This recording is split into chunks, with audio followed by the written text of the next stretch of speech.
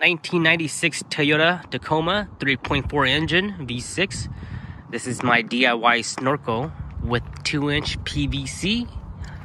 I will show you guys how it's done.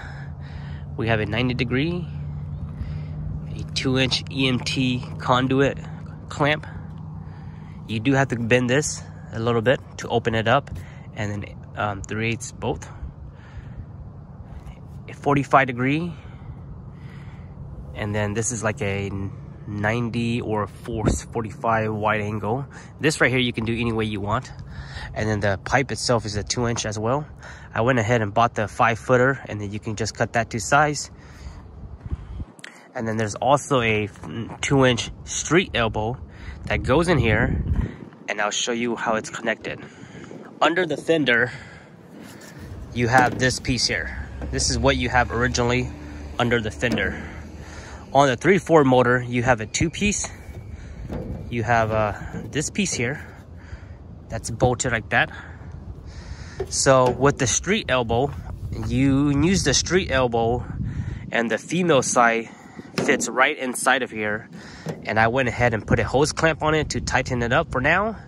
Eventually, after some testing, I will go ahead and probably seal it up with silicone so it's fully waterproof. So you have that connection, and then you also have this connection right here. This connects like that, and then this piece goes into the box. So the only thing that hasn't been fully sealed yet is this piece here that goes into the box. This piece, I didn't went and seal this piece yet. Hopefully it's waterproof enough. And then also I didn't seal over here. I also didn't fully glue this piece right here, this 90 to the street elbow, because you might have to remove it in the future. But I did went ahead and glue this piece here and also this piece here, because these two are permanent. You would never have to modify these. I also didn't go ahead and glue this yet, just because I might want to go and extend this pipe in the future. I'm thinking this is the good height already. It's all the way up to the door. I'm thinking if I should go and use my other spare PVC and cut it higher, maybe go all the way up here. So let me know what you guys think in the comment section. And you can see right here, the door opens fine and closes fine. There's also no, when I was driving on the highway, there's no vibration or anything like that. This one hose clamp, this one clamp here does it fine already. 3.4 5EZE V6 Toyota. The air box is very easy. You have one bolt here, 12 mil. One 12 mil right down there. And then one 12 mil here. And then you just go ahead and release this 10 mil clamp. And also the MAF, disconnect that. And also this hose right here. And you can go ahead and remove the box.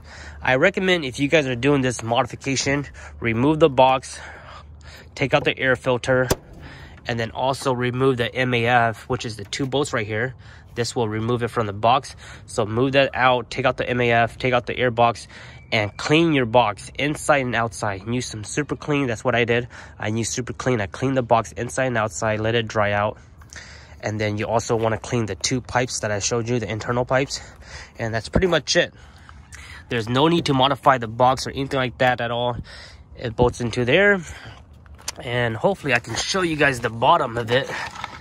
But this is the pipe that I showed you guys earlier, the original pipe. This is one of the connection. Like I said, I didn't go and seal that up. These are the 2 10 mil that holds the long pipe right here.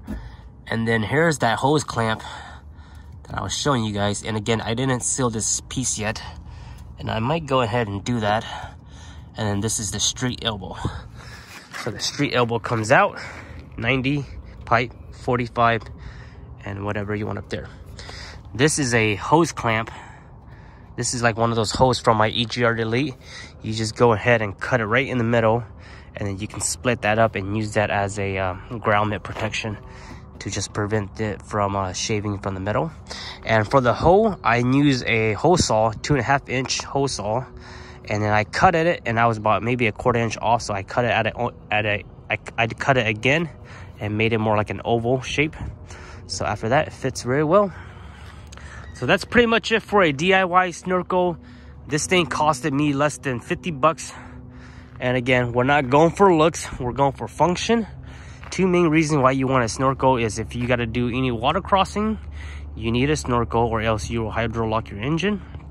And also with the snorkel, you have better air, you have cool air and cleaner air for your engine. So those are the two main benefits for doing a snorkel installation. This is strictly an off-road rig or slash daily, but mostly it's going to be an off-road rig.